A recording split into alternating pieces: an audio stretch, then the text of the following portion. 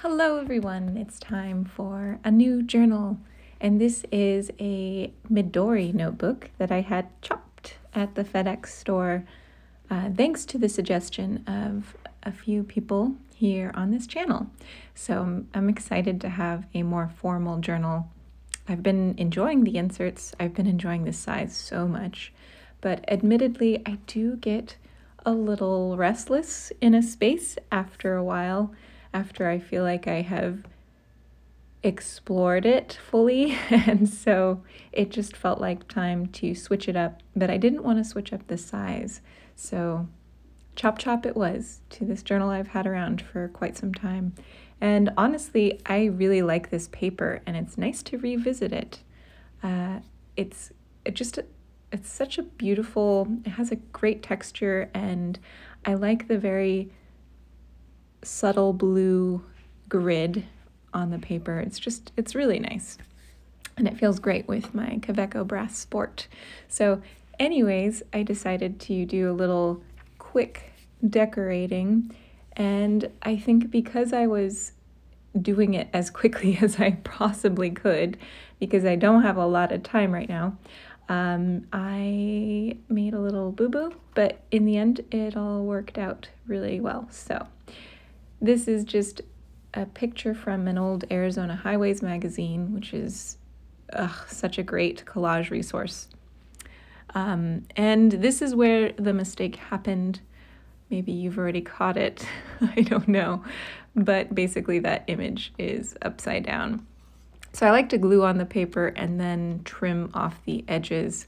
It's hard to kind of picture the framing of the image, but it's nice because I have cut images too short, and that's always a bummer.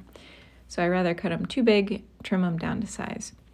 And now I'm typing up a volume label. This is volume 1.2, and I have this brown sticky paper. And so once I've typed that up, I will just put it on the new cover. Oh, of course I have to cut it out first.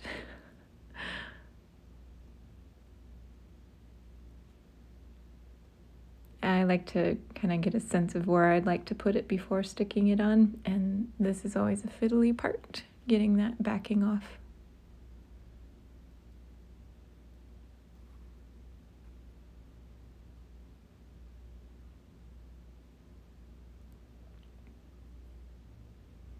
So I thought at the end of this video I would do a little currently inked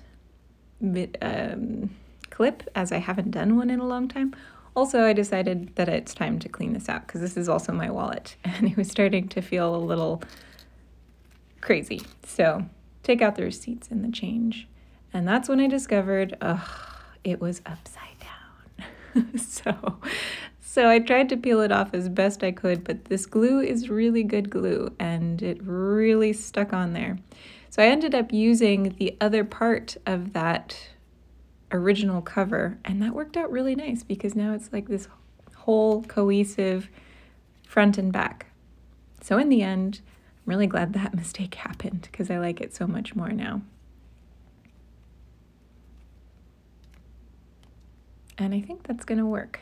I like the way this feels, I like the thickness. I'm excited to be using this paper again. So here, currently inked. I haven't been rotating through pens very much lately, just because I have a pen and that's the one I want to use, and I use it for weeks and weeks and weeks. I feel less exploratory, and I think someone pointed out on a recent video of mine actually that initially in the beginning we were very experimental and adventurous, and we tried to experience all the different inks and all the different pens and all the different papers. But ultimately, a lot of us are really working towards one goal, and that is to create like the perfect kit, the perfect pen and the perfect ink and the perfect paper that we really enjoy working with. And so once we have kind of fine-tuned that, we don't explore and experiment as much. I can really relate to that. I don't really have much interest in experimenting with different inks and pens, to be honest. I'm just really enjoying the ones that I have and using the inks that I do, which tend to now be like brown, black, and blue, pretty darn standard. But yeah, so right there I was just comparing those two inks because they're really similar. The Tatcha ink is more watery and shades a little bit more, whereas the Diamine Ancient Copper sheens more and is just a little bit more pigmented.